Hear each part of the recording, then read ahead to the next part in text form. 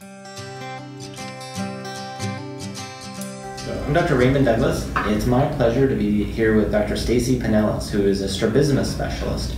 And hopefully you've watched some of our previous episodes where Dr. Pineles has described a little bit about double vision and how to find an expert like her. She's at the UCLA Joel Stein Eye Institute.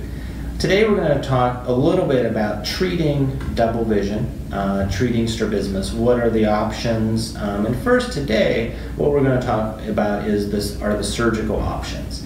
And not that everyone requires surgery, but it's great to know what are the expectations, who needs surgery, and what surgery can accomplish. Being very realistic about it, just because it's a very difficult surgery for patients who have thyroid eye disease. So thank you first, Stacy. Thank you.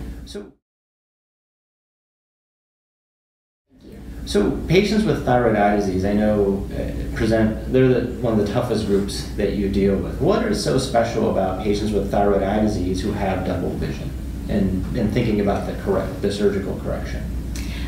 So double vision is pretty common in patients with thyroid eye disease, and they do represent a sort of unique group of patients within the practice of a doctor who sees patients with double vision.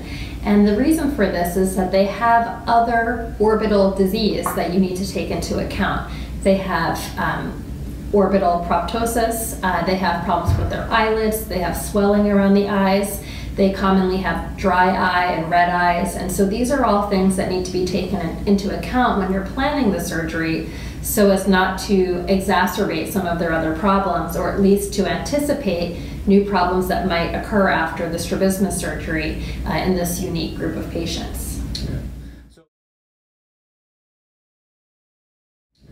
So a lot of patients come in two groups, one who see two images when they look straight ahead, and then other patients who only see double vision when they look down or look to the left or to the right.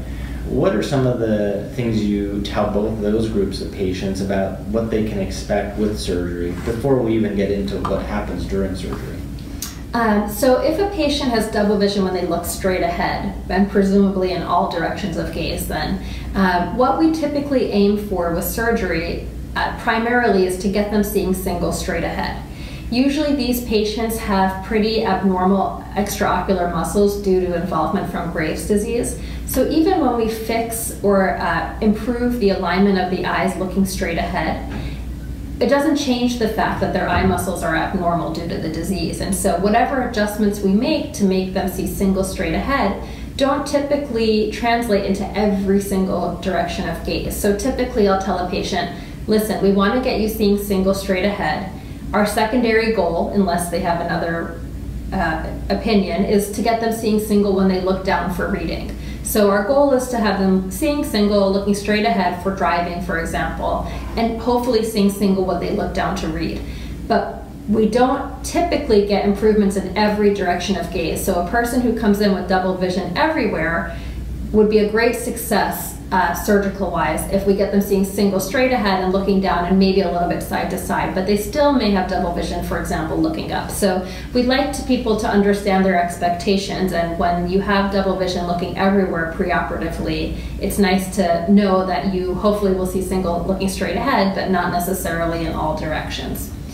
On the other hand, a patient who sees single straight ahead but has very bothersome double vision looking left, right, or down, that's a different scenario because they're already seeing single looking straight ahead. So if we're doing a surgery to target a specific direction of gaze, then first of all, we like them to understand the risks, and then we also explain to them what their benefits that should be anticipated. So the major risk for those patients is anytime you do eye muscle surgery, you do risk inducing double vision looking straight ahead. And that's very important for patients to understand that the more we try to target eccentric gazes, the more risk we have of inducing double vision straight ahead. So the strabismus surgeon has to be very cognizant of that and conservative when planning the surgery. So we still may not get everything perfect looking way off to the left or right, but our goal is to improve the field of the problem area. So if you want to have single vision looking right,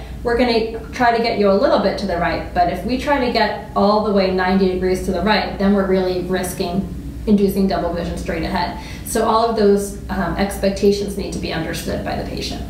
And I think those are great expectations. It's one of the most common questions that I get is that, I want my double vision cured. And unfortunately, just as you said so well, the muscles are not normal in this disease. And so curing the double vision often means giving them a space where there is no double, and hopefully, they might have to turn their head periodically to help to improve any kind of double vision you see. So